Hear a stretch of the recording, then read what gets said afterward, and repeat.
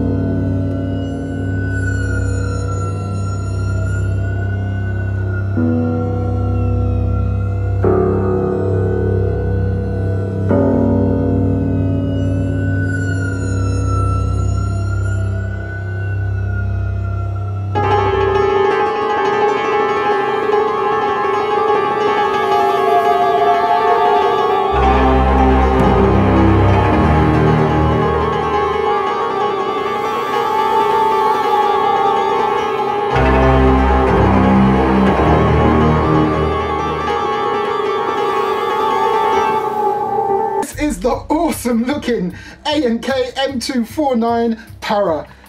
Oh, what a beast! There's no way I can stand here and show you all the features of this. I've got to set this up, put it on the ground and show it to you close up, show you all the features, everything it can do. But oh boy, this is awesome. This is really awesome. So I'll be right back. Right, so here we go people, this is the awesome looking A&K M249 Para. Let's just go through exactly what you get in the box and the various features of this gun. So straight away I can show you that you get a box mag. Much better. Holds about 2,500 rounds. I will show you this closer and the special feature it has also in a moment. Life is like a box of ammo. The gun itself, pretty much all metal. There are some plastic parts, for example, we've got a tough polymer grip, and I do believe this lower part here, yeah, that's some form of tough polymer. But pretty much, and yeah, the handle, just this piece of the handle there, and there's probably one or two other pieces, but everything else, full metal, and it's a really heavy gun. I'm telling you, this is not something you want to be running around with. Now, let's talk about the different features of this gun. It's got a extendable and rotating stock, so I'll show you that now. And all you do is you pull on it, and if you keep pulling it out like that, you can then turn it and release it, and there's your extendable stock. There's also a shoulder rest on here as well. There you go. You've also got this very cool and tactical looking rear sight which has a left and right windage elevation. So it's adjustable here, as you can see. And this knob right here moves the sight from left to right. Absolutely fantastic. If you look very carefully as I turn it, you probably just about see it moving. The front sight is also adjustable. It's got a nice long rail at the top so you can fit a scope or anything else to your heart's desire. You also have a feed tray cover right here. Obviously on the real steel, that's where you would feed your real rounds through, but on this Airsoft model, if I open it up for you, you get access to the hop-up adjustment right there. But technically, also serves a purpose for feeding through dummy bullets. Because this metal piece right here, what you do is you grab hold of it, push it down, and then you feed your inert dummy rounds here, and then the rest of those rounds goes into your box mag. I'll show you all of that in a moment. Here's your mock charging handle. The A&K M249 Power only has 2 modes when it comes to firing the weapon. It's either on safe or full auto, using this button right here. The M249 Power comes with a handle right here, has many different positions to hold it. So the first thing you would do is you need to push it in before you can maneuver it. So if I just grab hold of this properly, this is a weighty piece. Right, here we go. So if I grab hold of it, push it in a bit, you can have it in that up position there. Grab hold of it again, you can have it in that side position there.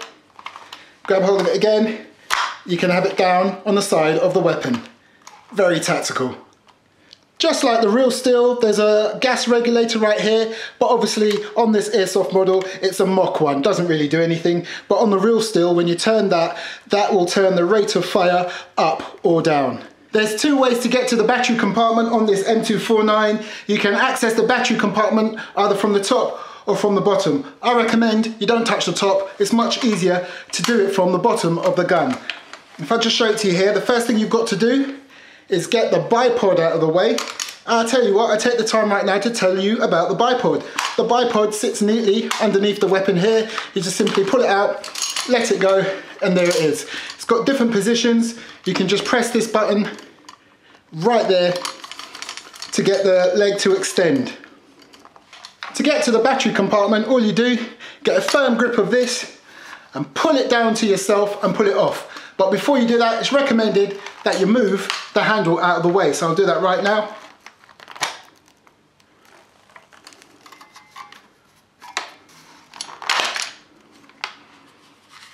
And there's your small Tamiya to connect the battery.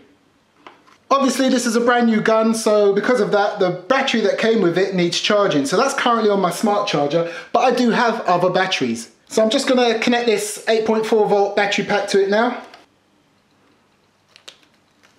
I would suggest when you are putting the battery pack in that you do make sure that none of these cables get caught or snagged on any other part of the gun, because these cables don't look that strong, to be fair.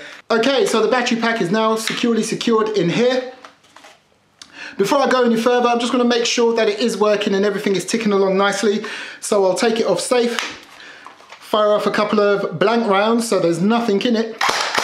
Yep, sounds good to me. Nice. Just going to put it back on safe. There you go. Personally, I use the SM3 Wii EU Power Smart Charger from obviously WE. Charges many different types of batteries for your airsoft weapons, but you don't have to use a charger like this, because a charger like this or similar to this will cost you around 40 to 50 pounds. You can get cheaper smart chargers. Whatever you do, make sure you get yourself a smart charger. Even a more basic smart charger will cost you only about what, 10, 15 quid? And it's going to be much better than the ones that come with this or nearly all AEGs, because a smart charger will stop charging your battery when it's finished charging. These dumb chargers that come with these things, they'll just keep on going until your battery goes bang, or your battery swells up like a balloon. So let's show you the box mag. It's a very cool box mag. The features on this were quite surprising when I got it. On the bottom of the mag, you've got a switch and it's got 3 different modes. Absolutely fantastic. You've got your first mode, which is obviously off. You've got your auto, or you've got your sound control. Now that's very interesting, and I'll show you exactly how that works in a moment. First thing I'll do is show you how it opens. You've got 2 little clips either side, so you just get hold of it and pull on these little levers right here. Now look, open. Just bring it up to the camera. That's the inside of the box mag, and as you can see, there's another battery compartment. 2 AA batteries will fit in there. Down there is all the circuits and the wires for this box mag, and you're thinking, why do you need batteries and wires for? Well, that's where the sound control and full auto comes in. I'll show you that in a moment.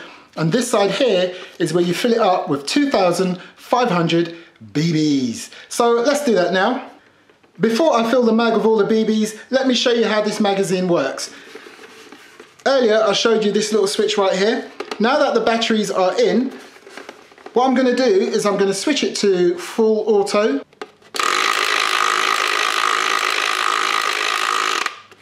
That's your auto mode, so that's the sound of the box mag continually feeding BBs up through here into the gun. So, what does sound control do, I hear you ask? Well, if I push it to sound control, nothing. But what happens when you pull the trigger on the AEG? Obviously, all AEGs make a noise. On this box mag, there's a little microphone just here. That microphone picks up the noise from the AEG and it starts to feed the BBs through. How cool is that? Now, obviously I've not got it connected to the AEG just yet, but let me see if I can make enough noise just to show you how it works. So what I'm going to do is I'm going to put my mouth really close to this mic and make some form of noise just to see if it triggers off the motor in this box mag. Here we go. Bang, bang. Did you hear that? Bang, bang. There you go. So as soon as this picks up any noise, and for the purpose of this airsoft gun, it's when you're firing the gun, it will pick up that noise. It will set the motor off in here, which in turn will feed the BBs up into your AEG. Right, so now I'm going to fill the mag up with some BBs. Now it takes 2,500. That's a lot of BBs. This is a support weapon when you're out there in the airsoft field, so you are going to need a lot of rounds. I do suggest the absolute lightest BBs that you use would be your .20s or the .20s. Don't use the .12s, okay? The .12s will just shatter into pieces inside your gun and they'll mess up your gearbox. So at minimum use .20 or higher. So I've got some here. So I'm literally just going to fill the magazine up in this section right here.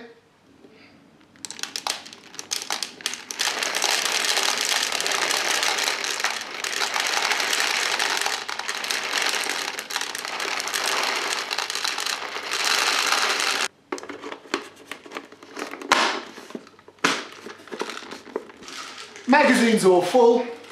What I'm going to do now is set up the gun so it's ready to skirmish.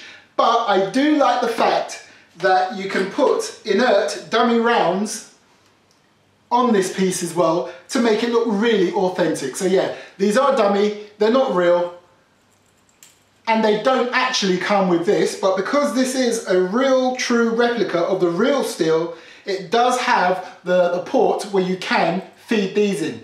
And I'll do that for you right now, just for effect. So, first thing I've got to do though, is get the gun, open up the feeding tray, bring this metal piece down like that, get your dummy rounds, and you can just sit them here, just rest them here, like that. Close your feeding tray.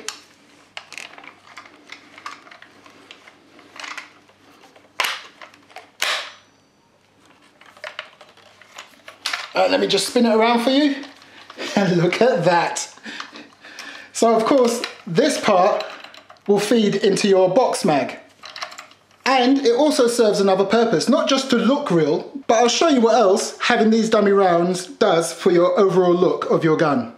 Right, so first thing we're going to do is move these dummy rounds out of the way. And you see right here, that's where that part of the mag feeds into. So let's attach that now. And you push it in until you hear a click. There's your click, I think. Yeah, that's good. So now I grab hold of this box. It is a little fiddly. This really isn't a beginner's AEG. It is fiddly, but once you are done, should I say, it is very satisfying. So then you just slide the box mag in, and there was another click right there.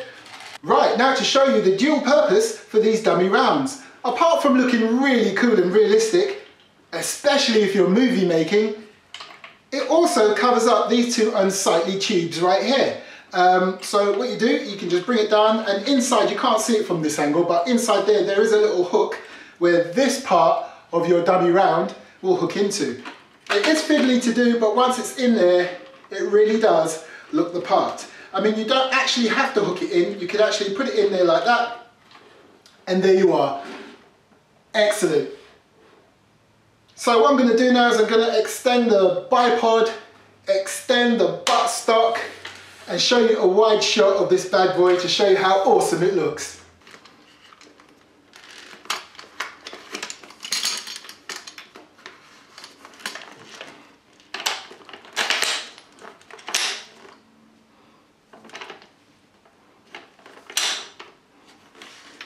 And there it is, in all its glory. It's the A&K M249 Para.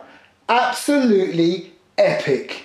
Another thing I want to mention as well, you don't have to use the box mag. You can use a standard M16 or M4 type mag in this AEG also. So you can take the box mag off completely and slot one of these bad boys in, and it still works.